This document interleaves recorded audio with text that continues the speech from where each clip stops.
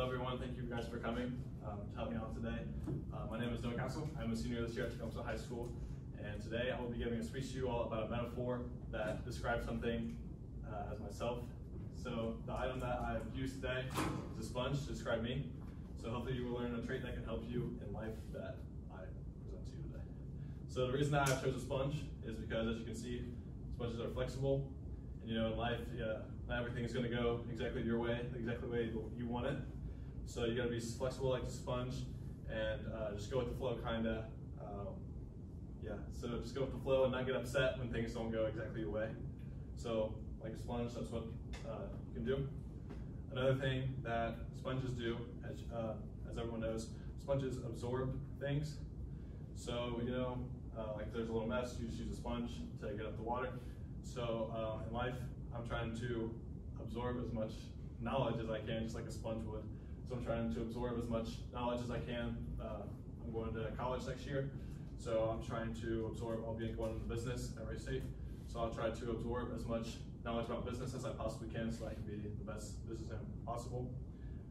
Also, I play baseball, and next year I'll be at Wright State playing baseball as well. So I'll be trying to absorb as much information about the game of baseball that I possibly can so that I can be the best pitcher, catcher, hitter, fielder that I possibly can so that I can know what to do when the moment comes in the game of baseball. I'll also be living by myself next year, or with my roommates. So I need to absorb information from my parents and other peers on how to become ready for life in general, and by money, how to take care of my money, how to spend money, how to make food, how to take care of myself in general.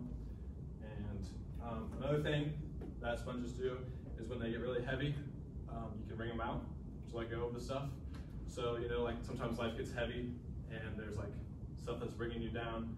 So wringing out could be like a hug to you, to let go of all the bad memories and move on with your life and be lighter and happier and not have all the heavy stuff with you, and move on. You'll be able to move on with your life and just be happy again.